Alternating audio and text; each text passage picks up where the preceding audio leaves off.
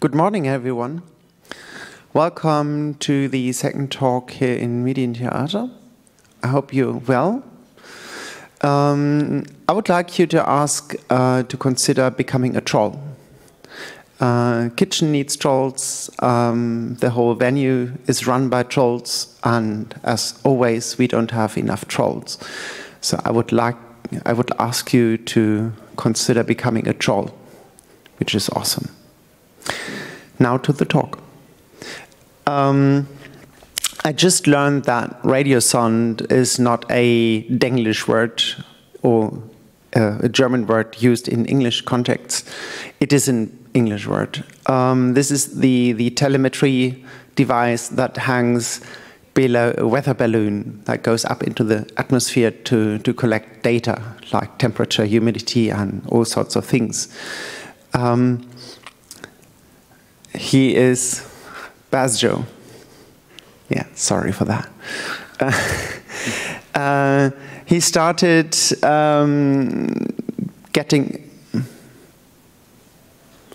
into the field of radiosondes by collecting them, and ended up being a developer, professional developer for those types of radiosondes. He's talking about the protocol and all the things around. Please welcome bazjo. Yeah, thank you for the introduction. My name is Johannes, and I will talk about how Radiosonde Telemetry works.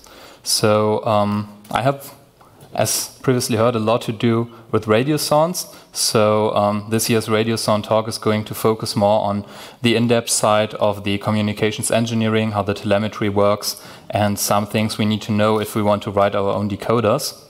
So what's on the agenda for today is there will be a short introduction into radiosondes as well. And if we want to talk about telemetry, then I think it's good to give a little bit of a radio and modulation primer, because I think not all of you have a foundation in communications engineering.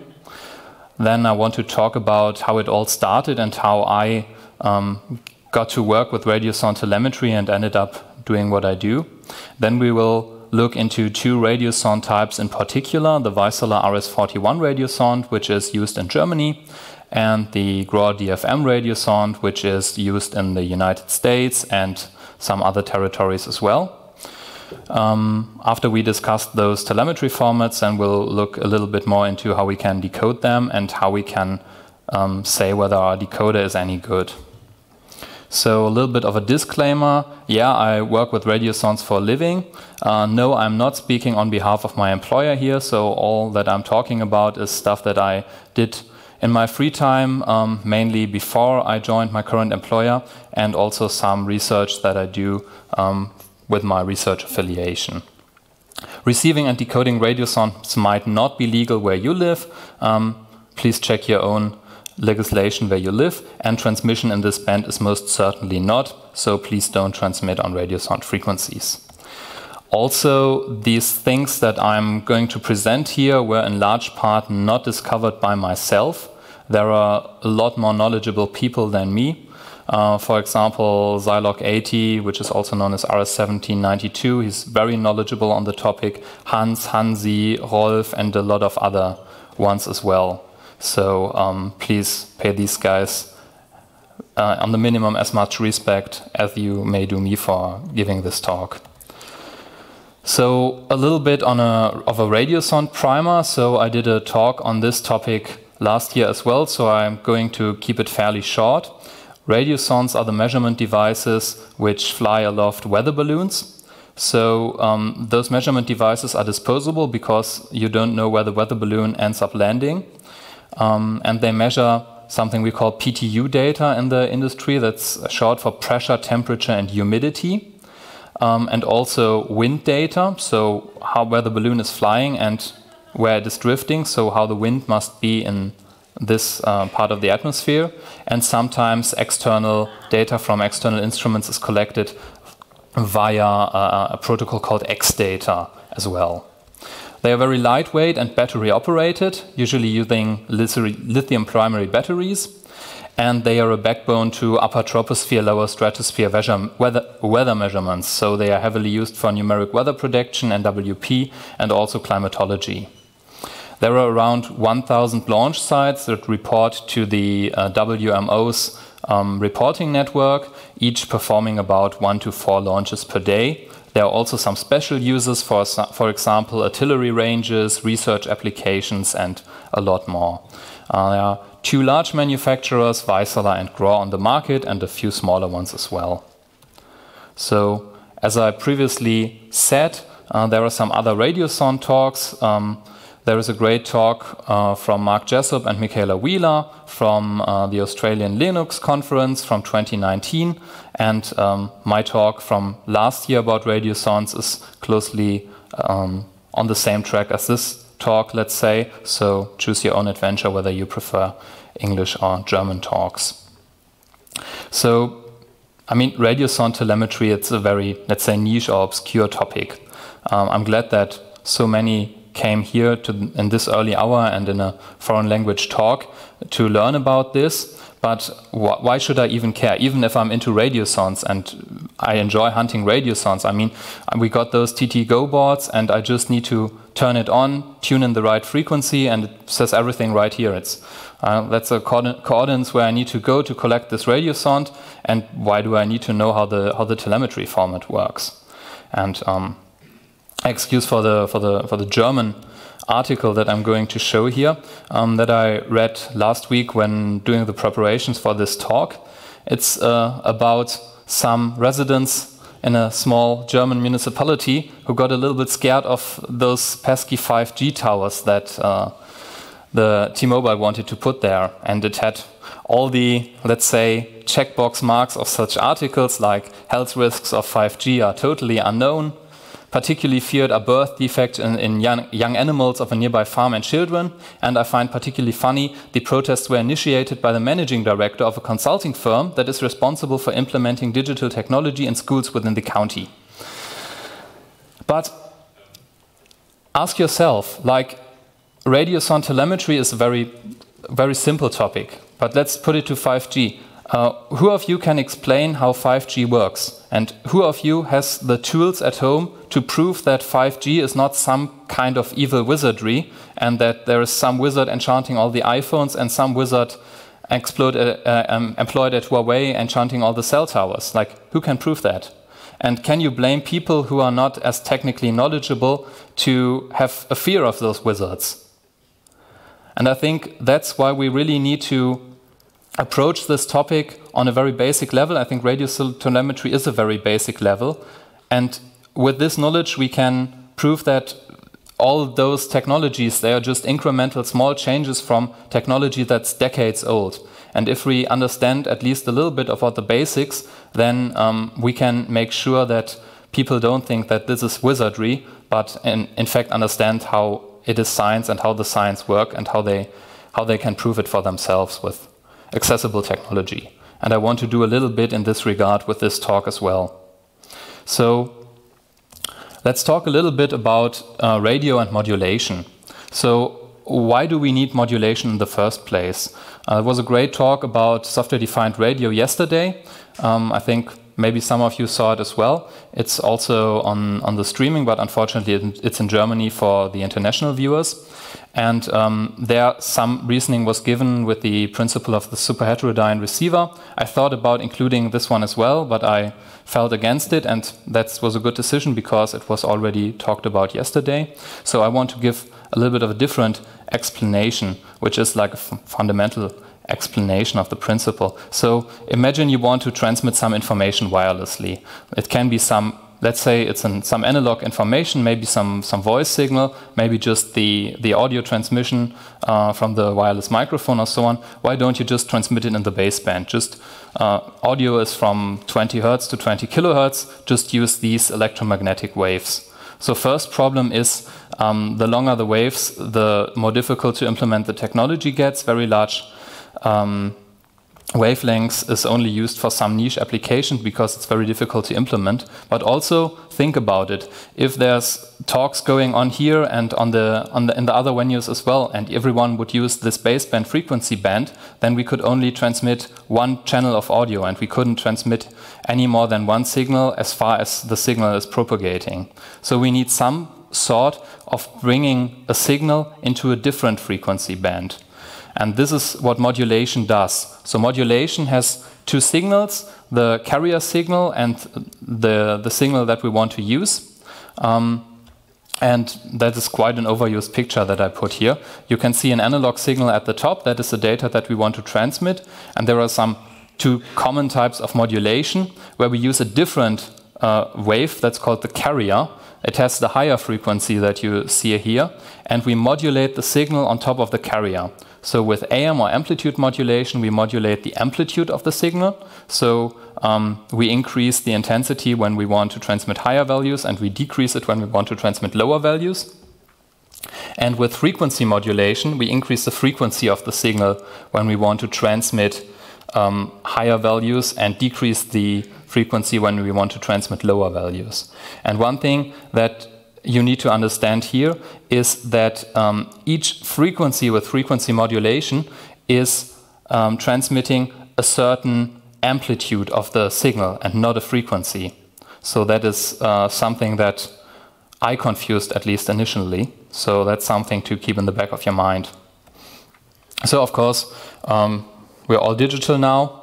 So we can look at frequency shift keying as a special case of frequency modulation for binary data. So now we have binary data, and we still have our carrier signal, but now we have two distinct frequencies. One is for the lower amplitude, one is for the higher amplitude, and we just switch those two frequencies, and that way we can encode the data.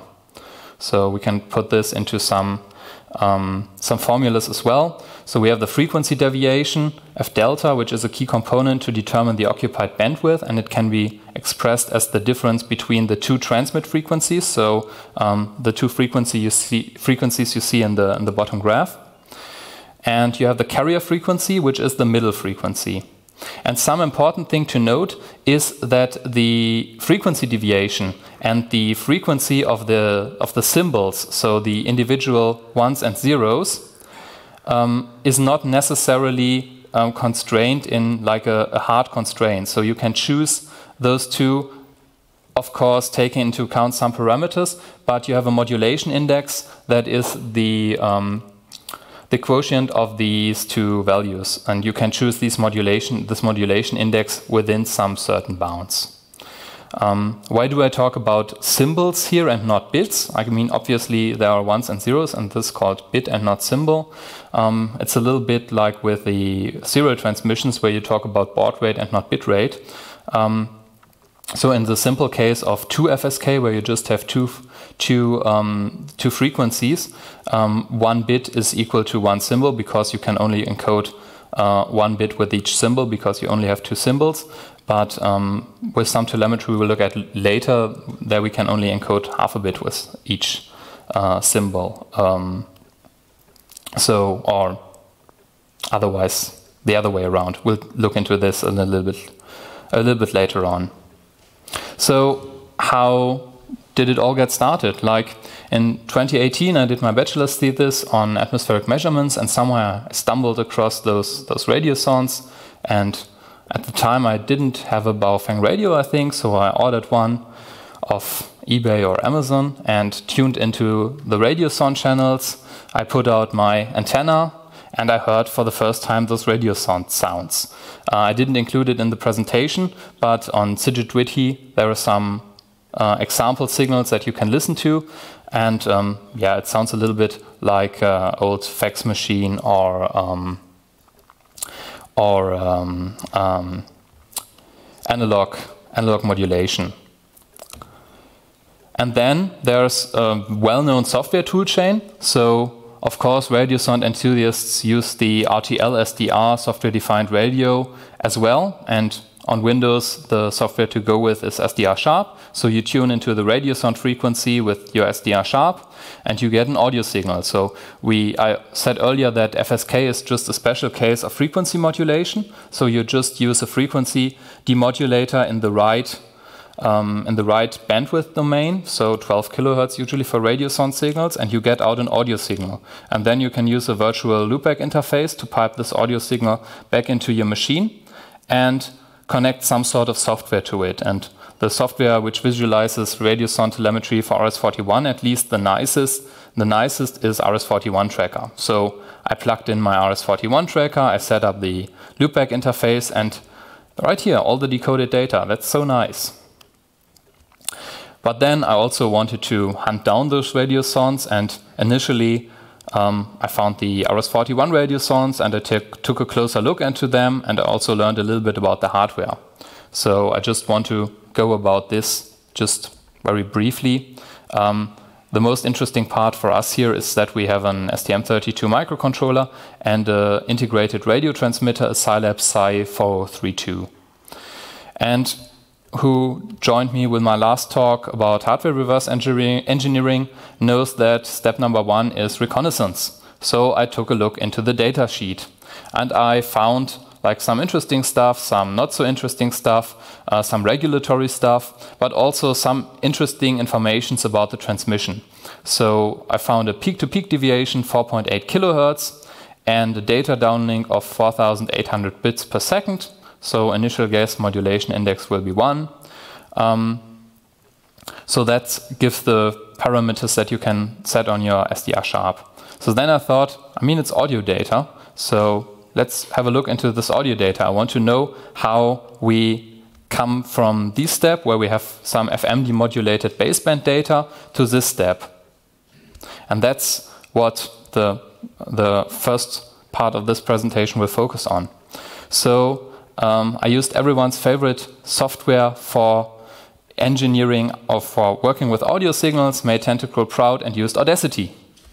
So this is a screenshot that I used for my GitHub repository, where I explain all this stuff, where you can see there are some ones and zeros, obviously, and they are not so pretty, but I guess we can work with them. And if you would listen to the RS-41 telemetry, then you would see that it's about 500 millisecond long frames that are every second, and there's also a short beep in front of every frame. And this is the preamble. So we take a look at where does the data start, and we see a high frequency part of the data here. That's the preamble, and the filter from the FM demodulator needs a little bit of time to settle that there's a signal now. So the nice thing when you have telemetry that starts with a preamble is that you know where you need to start looking for a header and where all the telemetry, the data actually starts. So we can take a look in the data sheet of the transmitter. Maybe we learn something about the protocol that is used there. So this transmitter is actually NRND, so that's where there's the gray text on top of it. We have a preamble, which is not optional. It needs to be between 1 and 512 bytes. We have a sync word, which is also not optional. It needs to be between 1 and 4 bytes. And we have data, and everything else, the TX header, packet length, and TRC is optional. So let's look whether we can find this sync word, and I will refer to this as a header. So behold, we find a header. And we can see this is little endian, and it uses a non-intuitive byte order. So this here is the first nibble, it's a 1, and then we have a 0, then we have a B, then we have 6, C and an A, 1 and a 1. And I was lucky then because I already know what the correct header should be, because, as I said, some reverse engineering had already been done, but it was not very well documented. So I looked into the code, and I found that out of RS-1729's decoder, this should be a different hex value. But there's a catch here. The whole transmission is XOR scrambled. So there is an XOR mask. I think the XOR mask is fairly static within the transmitter IC. There's a PN9 generator, and you can set an initial value, but there's only a certain number of combinations, so you can get to the XOR mask fairly quickly. But why is there an XOR mask? I mean, does they want to make it a little bit harder for us? Do they don't think that we can figure out how the XOR mask work? No, it's to make sure that there is always, even if there's only a transmission of steady ones or zeros, that there are always enough sign changes in the signal. Because when you consider this signal analog, it needs to have a certain frequency, for example, to pass through some filters, or maybe you want to sync your clock to the clock of the signal, so you want to have a lot of sign changes in the signal, and that's why you scramble with an XOR mask, so then you make sure that even if you have a long stream of ones or zeros, you always get enough sign changes. So one thing that I need to talk about is there are different variants of the RS-41, different telemetry formats. There are 3 models of RS-41 that are relevant to us. There is the SG variant that does not have a barometric pressure sensor. There is the SGP variant that has a barometric pressure sensor.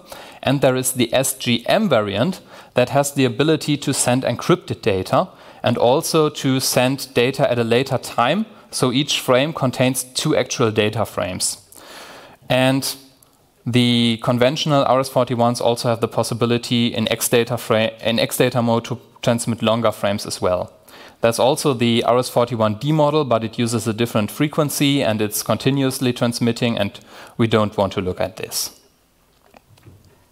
So, once we look at the data that comes after our header, we find something like this. So, I wrote our header here as the first 4 bits, already XOR descrambled, and then we have some sort of protocol structure. So the first 48 bytes in the transmission is actually error correction data. It's the parity part of a Reed-Solomon code. This is an interleaved Reed-Solomon code, so there are 2 Reed-Solomon code words, and every, I think, second bit or second byte, not sure here, is belonging to a different Reed-Solomon code word, and this is to increase the length of burst errors that this code can correct. After this, there's a single byte that indicates whether this is a long frame, for example, for the encrypted dual frame mode, or for the X-data mode, or whether this is a standard frame. And this is 0F or F0. I suspect this is so even if there's a corruption in 1 bit, you have still the other bits to indicate which frame length this is, because this is critical to understanding the frame. And then there is a variable amount of, let's say, fields. And each field starts with a unique ID. The first field is 79. Then the length of the field in byte, because fields can have a variable length. Then the data. And at the end, there's a CRC16 checksum. And for a standard RS-41, there are, I think, 5 fields that we really need to look into, and also just a buffer to fill up some empty space. I don't want to go through all the data that's encoded here individually, but I want to point out some things. So the status field encodes some information on the general status of the radiosonde, so you can see the frame number, which is also coinciding with the seconds since the radiosonde was turned on or started the transmission, because there's 1 frame every second. There's also the serial number, and this is just 8-character long ASCII string, battery voltage, and there are then some bit fields that indicate in which mode the radiosonde is transmitting. Also, there is some more information on, let's say, engineering data. So reference temperatures, or the PWM of the humidity sensor heating, transmit power, and so on. And there's some important thing that I'll come to later. There's also the subframe. Then we have the measurement block, and in the measurement block the sonde sends the actual measurement values, so the pressure, temperature and humidity. But these don't really look like physical units, and they are not. They are raw ADC values, and they are not using the internal ADC of the STM32 here, they're using a completely custom ADC implementation. So these are very raw engineering data, and you can see that there are 3 values for each measurements. So there is a temperature measurement for the main temperature sensor and for the humidity temperature sensor, but then there are two references. I'm just getting a little bit in front of myself, so it's a high reference and a low reference. And the same is for the capacitive measurements as well, for the humidity and for the pressure. And there's also, thankfully, it's nicely encoded the temperature of the pressure sensor module. And in case you don't have a physical pressure sensor fitted, the pressure is just blank. Also interesting is the GPS info, because Radiosonde hunters, they want to hunt the radiosonde, so they are more interested in the GPS than they are in the PTU values. So we have the GPS time, we have some parameters on the fix and also some parameters on the satellite that the radiosonde is receiving. And quite unusually, a raw GPS data section. So it turns out Vaisala actually has their own differential GPS algorithm, and they need the raw pseudo ranges and Doppler shifts. So I just go a little bit back. You can see like almost a third of the whole frame is taken up by this GPS raw data, all the pseudo ranges and Doppler shifts. But we don't really need that, because in the next field we already also get a nice GPS fix. It's ECEF and not let long, but a few lines of code will take care of that, and you just need to do a little bit of coordinate transformations and also some accuracy estimates as well. I don't know why I have two of these slides. So what is the information that we want to take out of this? Obviously, like, the GPS fix is the most important information because we want to find the radiosonde. Also, the serial number is for people who want to visualize the radiosondes on nice internet sites like sondihub.org. They want to know the unique serial number, because they don't like it if there are two radiosondes with the same serial, because they will have the same track. So it's very important that if there's a unique serial number somewhere encoded in the transmission, that we find it out. Also, the RS-41 has some timers, a kill timer and a burst timer. So the kill timer activates from the moment that the radiosonde is launched, and the burst timer from the moment that the balloon bursts. And after a certain amount of time that is defined within these timers, the radiosonde will turn off itself to free the frequency if there's not enough frequencies available. And obviously, if there's a kill timer, then you need to be at the radiosonde landing site before the kill timer activates in order to get the signal. Also, like, the engineering data, battery voltage, runtime is important as well. But the PTU data, I mean, it's nice to know how warm it is and what the humidity is, but I mean, we are no meteorologists. We just want to get the radiosondes right. And I want to take you on a small tangent here and want to tell you a little bit about the GRUAN project. The GRUAN project is the reference upper air network of the WMO, so the World Meteorological Organization. And it provides the reference data, for example, for research, climatology, and satellite calibration. So very important stuff. And they use radiosondes. They have high requirements for their stations and the radiosonde that they will use as well.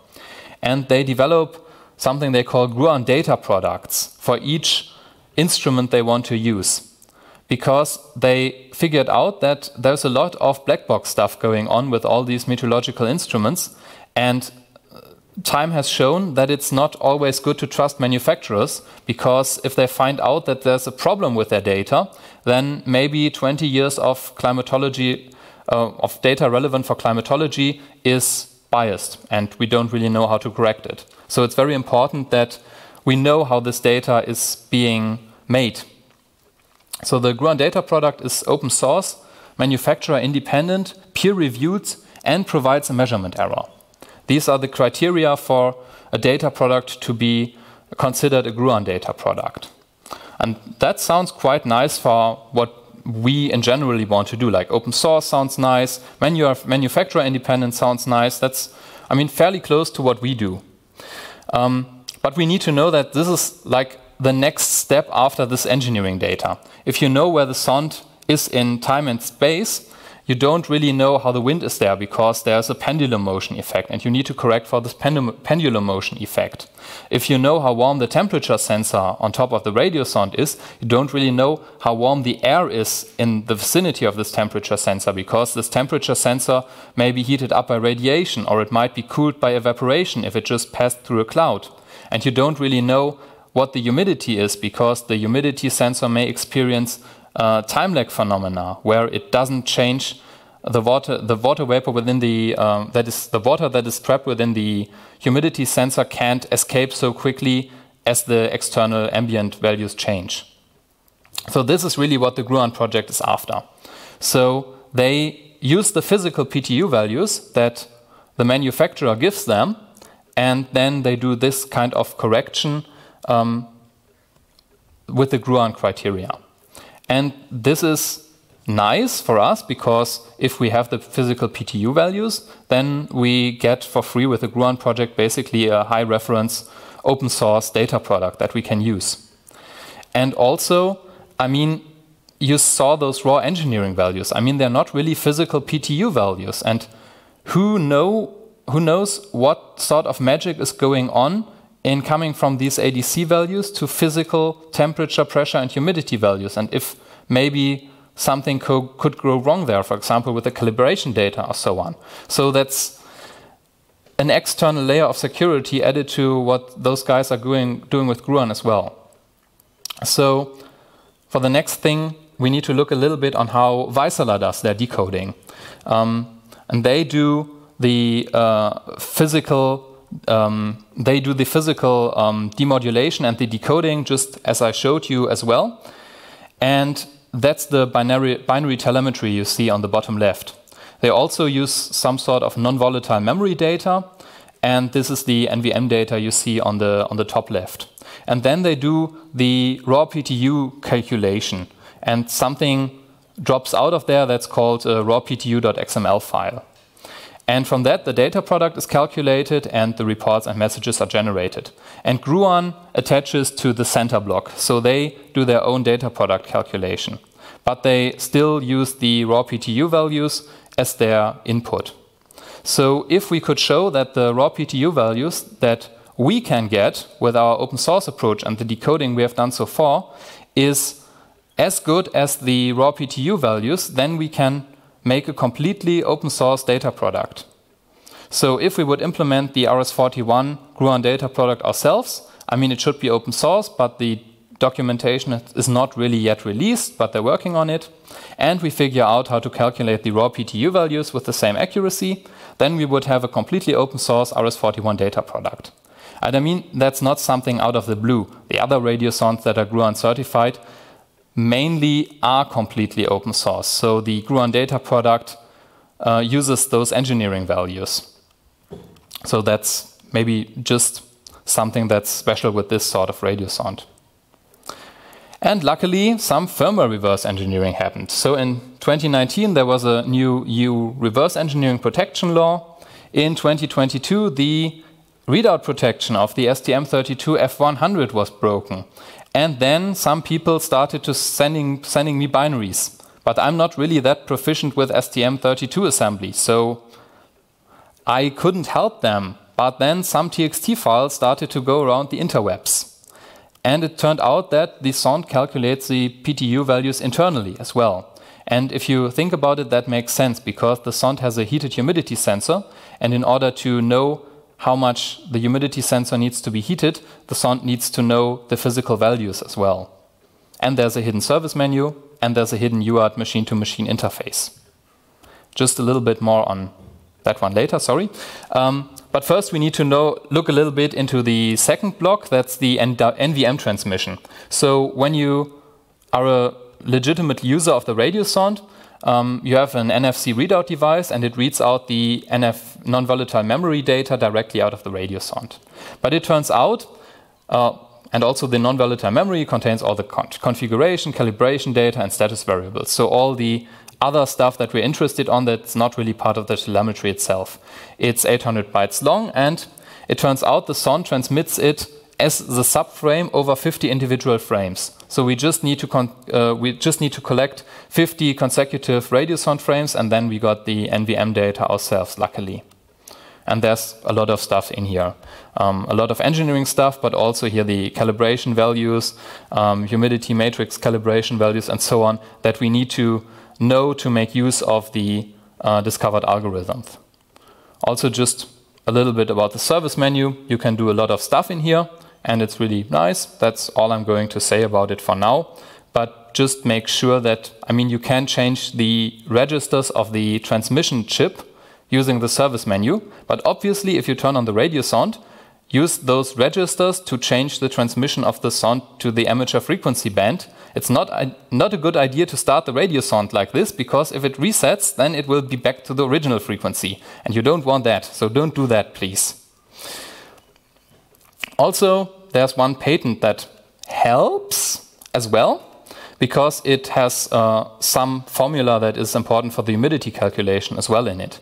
But this also means that our initial plan to make a completely open source decoding toolchain is now gone, because this formula is patented. So we know it, but we can't use it. Don't know whether that really helps, but it's nice to have, I guess, the formula. So if we use those formulas and this data, we still have the question, is that PTU data any good? So can we use it? And that's what I looked into a little bit more detail while I was doing research at my university. So we did a conference paper on that. And it turns out that in generally, yeah, the temperature values, they are really close. So we're just like, you have here a histogram that shows the number of occurrences or the number of data points in a data set that consisted, I think, about 20 Radiosonde launches from a German institution. That thankfully shared their data with us, and it's really close, so it's just like 50 millikelvins low. And I just put the data sheet values here, the combined uncertainty and sounding here, just as a reference. So, sorry, the first one on top is the pressure. It's just about 0.05 hectopascals, so I don't want to transform that in pascals right now, but the pressure is spec'd to 1 hectopascals, and we're well below that. The temperature is spec'd to 0.4 Kelvin, and I think we're within like 50 millikelvins here. And the humidity is spec'd at around 4% RH. And if we use this patented formula, then we find that we are generally, with a lot of values, we are pretty close, but we have some outliers that are up to 2% difference. So that would add like half of the manufacturer specified uncertainty on top of that, and that's not really something that we want to have. So the humidity, it still needs a little bit of work, but in general you can show that the raw PTU data that we get out of the Weisseler approach is the same that we can get with our own formulas. Yeah, and that's basically the first part about RS-41 telemetry. Now we want to look into raw DFM telemetry. And to do that, we need to go back to the 1980s, when Radiosonde still looked something like this. This is the Weisseler RS-80 Radiosonde. It's the predecessor of the current Radiosonde, I think. And it did not use any of this. It has a completely analog transmission. So how those kind of Radiosondes worked is that you had one transmitter, an analog transmitter, and you still had some sort of a data converter. So you had an oscillator where the frequency determining element was the measurement element. So the frequency of this transmitter changed according to the physical values.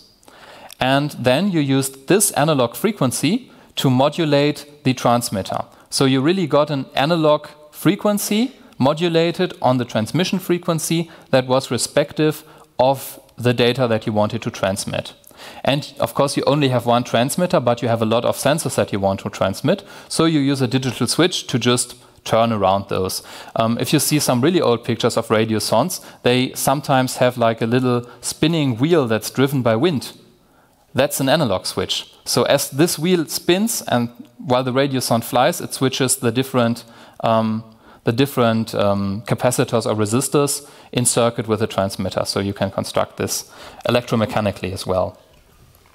And the DFM telemetry, or the DFM Radiosonde format, the first DFM Radiosonde was the DFM 90 in 1990. It was the first completely digital Radiosonde. So it had an ADC, it digitized all the values, and it sends out digital frames. But it still closely resembles how the telemetry of those old Radiosondes worked. So you still have comparatively short frames, only 224 milliseconds long, and each frame only consists of the sensor data of a single frame. of a single sensor, sorry. So that's quite different to what we saw with the RS-41, which used 1 second frames. Also just how looks the DFM17 from the inside. That's just a picture from the internet I took. And you can see it's basically identical. So it has an STM32 microcontroller as well. It has a pretty similar Scilabs chip. And it's interesting that this Scilab chip really is the best fit for Radiosondes. So I think more than half of all the Radiosondes you can buy use one of those 2 Scilabs transmitter chips. You can also compare the telemetry information. So you can see that the complete measurement cycle is 4 times 224 milliseconds, so 896 milliseconds for the TU data for the DFM17. And of course, the GPS fix comes every 1 second, so it's 1 second for the wind. Frequency range is the same, modulation is the same. GRAW has an advantage here because they only have a baud rate of 2500 baud, but use a similar frequency deviation, so you got a higher modulation index, and that generally helps with decoding the Radiosonde data. But with the lower baud rate comes a lower bit rate, and GRAW uses a Manchester decoding or a two-state phase shift keying as a line coding here as well. So the bit rate is only half of that, 1250 bits per second. Frame size of a single frame is only 35 bytes, and GRAW uses a different sort of error correction that is not as efficient. So the data rate is generally much lower, but on the opposite, DFM data is much easier to receive than RS-41 data because of all the higher margins that you have here. DFM decoding workflow, I have some nicer pictures of that because that's already also part of my master's thesis, so I prepared some nice pictures for that one as well that I can recycle here. You have the raw FSK demodulated data, so a baseband stream, just as we had with the DFM as well, the RS-41 as well. And this consists of 560 half symbols. Because you have the Manchester line code, every 2 following half symbols are decoded as 1 symbol. So then you do the Manchester decoding, 2 half symbols gives you 1 bit, and then you have 560 divided by 2 bits, and then you can make bytes out of these. And you got some really nice even numbers here. You got a 2-byte header, 7 bytes for the sensor, and that's like what I said to you earlier, like just the sensor that's switched between those frames. But at some later stage, like GPS was invented, and there was still some space in these frames that was previously not used because the old microcontrollers couldn't transmit and measure at the same time. So there was just like a bunch of, I don't know really, zeros or ones sent during this time. So you still have 26 bytes that you can use for data or GPS values in here. Then there's a step for the interleaving and error correction. It's only a Hamming code used here, so to be able to still have some amount of burst errors that you can correct, there's interleaving going on. So that way, I think it's 13 bits burst errors for the data fields. Not really sure. It's in the documentation, in the open source documentation. And from this intermediate form, then you can construct a data frame. And this is really what we are looking into in a little bit. So from the 7-byte sensor values, you make a 3-byte sensor field and 1 nibble for a sensor ID, because you want to know which sensor is being transmitted. And for the data fields, from the 13 bytes, you make 6 data bytes and 1 nibble for the ID. But the ID is in the back, not in the front. And when you accumulate enough frames, like 4 frames for the PTU data set, plus some more frames for the alternating fields, and 7 or 8 data fields for the GNSS data, then you get a complete PTU plus GNSS data set. So after the last step, when we have those data frames decoded, how does it look like? I think it's very abstract at this point. So let's just look at a snippet of data at this point. So every frame consists of a sensor field and 2 data fields. And with the sensor field, you need to look in the first nibble to see the ID. So you have sensor ID 0, 1, 2, 3, 0, 1, 2, 4, 0, 1, 2, 5, 0, 1, 2, 6. So the fourth sensor field is an alternating sensor field, where there's alternating values being sent. And for the data fields, you look at the last nibble. So this is ID 6, 7, 8, 0, 1, 2, 3, 4, 5, 6, 7, 8, and so on. But because 224 does not share a common denominator with 1 second interval, sometimes you have 7 data fields, sometimes you have 8, and in case there's no data available, you also sometimes have an empty data field. So by accumulating enough of these data, you can construct a whole telemetry frame. So what do these sensors actually mean? Like you have a value for temperature, humidity, temperature, and then some sort of configuration. So that is just an exemplary sensor configuration. The general type of telemetry stayed the same all the way since the 90s, and so there's a lot of different configurations of the different sensors. And you can do the same for the data configuration as well. And this is all stuff that is on GitHub in the relevant decoders as well. So just one thing that comes up a lot with DFM Radiosonde telemetry that I want to mention as well. As far as the telemetry concerned, DFM Radiosonde serials still follow the same coding of the serial year, and then an ongoing number as it was previously. But now the product serial additionally features the date of manufacture. Also, there is no encoding of the radiosonde type within the telemetry. So you saw earlier for the RS-41 in the subframe, there was a clear identification in ASCII what sort of RS-41 it is. This is not the case with the DFM radiosonde. So there are some hints. There's a polarity of the signal because different generations of radiosonde use a different polarity. There's also the sensor configuration, so the number of alternating or fixed sensors. And there's the data structure within the sensors. So does it look like an int16? Does it look like ASCII, basically? Most importantly, it should be taken into account where the radiosonde launched from. So if you found a radiosonde of a particular type from a certain station, and you now have a radiosonde in the air that has the same telemetry format, then it's likely that it will be the same radiosonde. But if you just see on SondeHub that it is identified as a DFM09 maybe, doesn't necessarily say that it's a DFM09. It may be a different type of radiosonde, because there is some guessing going on with the decoders, but there's no way to say for sure with this protocol. So now I just want to use the last few minutes to talk a little bit about baseband decoders. So what I showed you at the beginning, the Audacity data, so just the FM demodulated baseband stream, how can you decode it?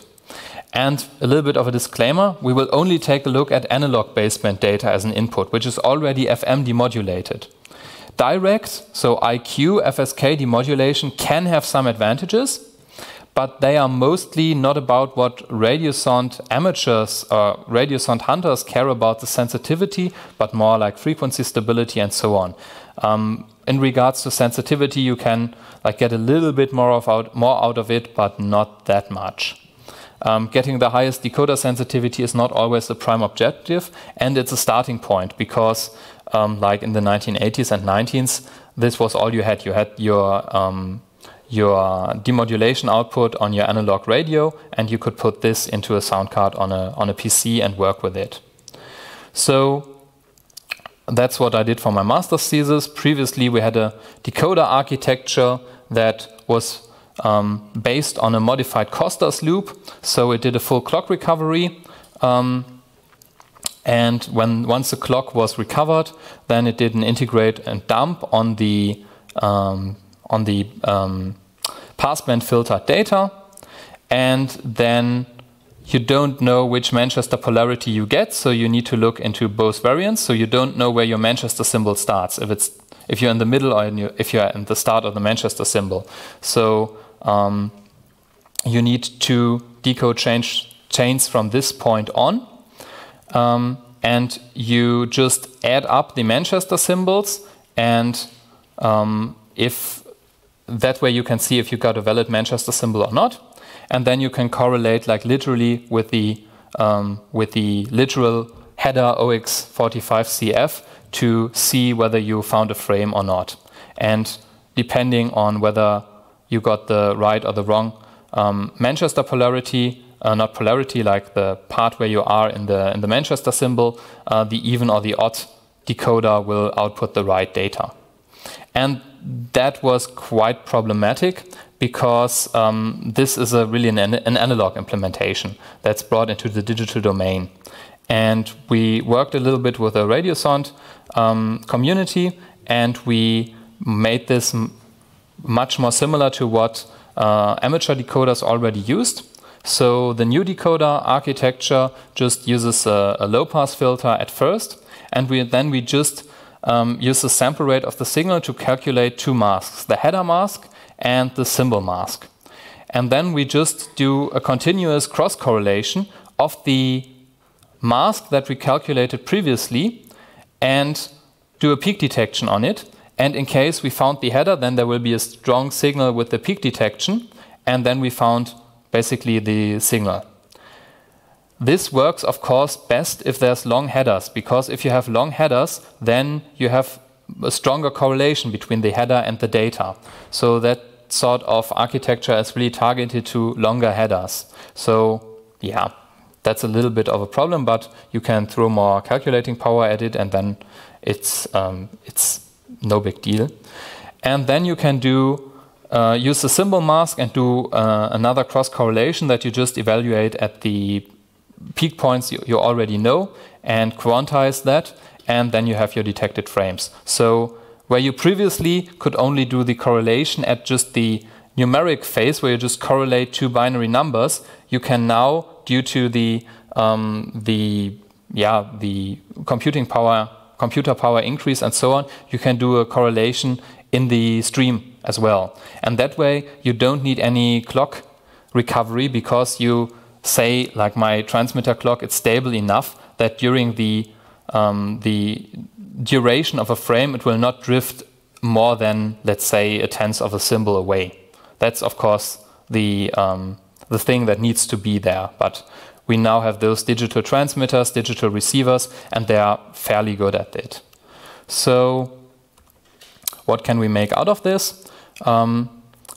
DSP-SV module here in this graph is the decoder that was previously in use. I implemented the principle myself and already got a little bit of an improvement, and the header correlation decoder is the decoder I showed you last. So what you see here is the signal to noise ratio of a baseband signal, a generated baseband signal, and gross packet error rate. That means you have two steps that you need to consider here. First, you have the packet detection. So is the header recognized with this method? But then if the header is recognized, you may not have sufficient energy in the bits to be able to decode the field. So you may have some bit errors as well. So my metric of gross PER takes into account the frames that are unusable because they were missed, or that are unusable because they got too many bit errors. And you can see that there's almost a 3 dB improvement between those decoders and the bit error rate as well, because you don't have this clock recovery step that adds additional clock jitter in the recovery, but you're looking at the limits between the bits directly, and the bit clock is usually more stable than the recovered bit clock.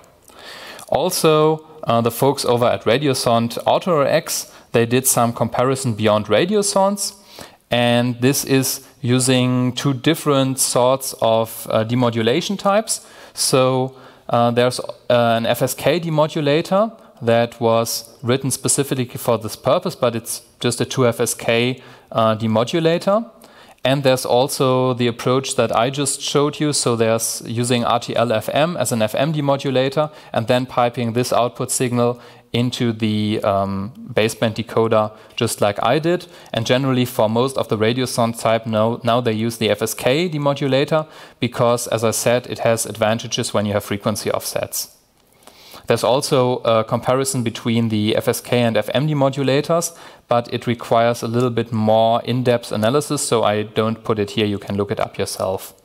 It's all on GitHub. So you can see that the required bit energy per noise for 50% packet error rate is much lower with the DFM Radiosonde than with the RS-41 Radiosonde, and that's due to all the overhead in the protocol that I showed you earlier. Also, just as prior to last slide, comparing different testing methods. So what I did here was I used simulated baseband data with variable signal-to-noise ratio. And that's good if you're comparing one decoder to another and just looking at the algorithmic implementation. Then there's also the variant of using simulated or complex baseband data with a variable EB over N0. And this is good if you're comparing one transmission scheme to another, because EB over N0 is basically the variant of comparing different bandwidth requirements from different modulation schemes. But both of these don't account for the actual radio receiver and its problems. So if you want to take a look into the whole receiving chain, then you still need to take a look into your whole receiving chain. And what I found is that it's usually best to do the real testing, pipe real analog data or real data through the decoder and the whole decoding chain and look how it performs. And this also takes into account all the nonlinearities into the receivers and all the different testing scenarios that you might have. So what I found is that if you really have a well-defined test case, then the generated data is good, but it can't replace real-life data, which is unfortunately much harder to get. Also, all I said here is published on GitHub or published in the literature as well. And if you have any questions, then don't hesitate to contact me. I think we have time for a little bit of questions.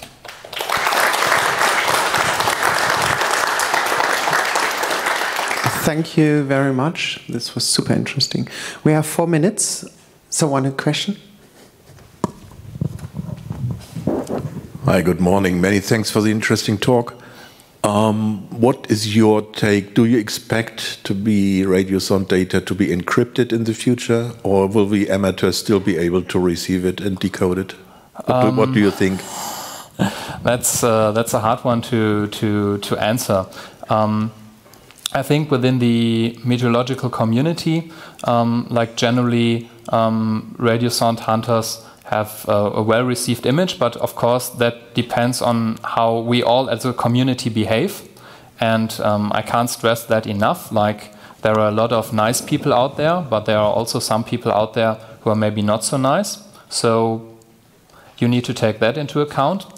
On the side of the manufacturers, it's difficult to take a look at how let's say the requirements will be there, but I think with the environmental concerns as well, there is a need that radiosondes need to be collected. But that's something you also need to look at. Weissela did a talk at last year's TICO about the environmental impact of radiosondes, and they did an analysis that found that the total life cycle CO2 emission of a complete radiosonde launch is like, I think, equivalent of 30 or 40 kilometer car drive. You have to maybe take these numbers with a little bit of grain of salt, as those CO2 equivalents always are, but that's like, if we are recovering radiosondes and we're driving more than 40 kilometers, are we really doing a good job there? So in this field, I think there will be a little bit, or there will be some movement, and it's hard to give a good estimate on how things will go on. Well, just 1 minute left. Thank you very much. I hope you learned something and you had a good time. Yeah, enjoy day 3 of GPN. Consider becoming a troll. The venue needs you. Thank you very much.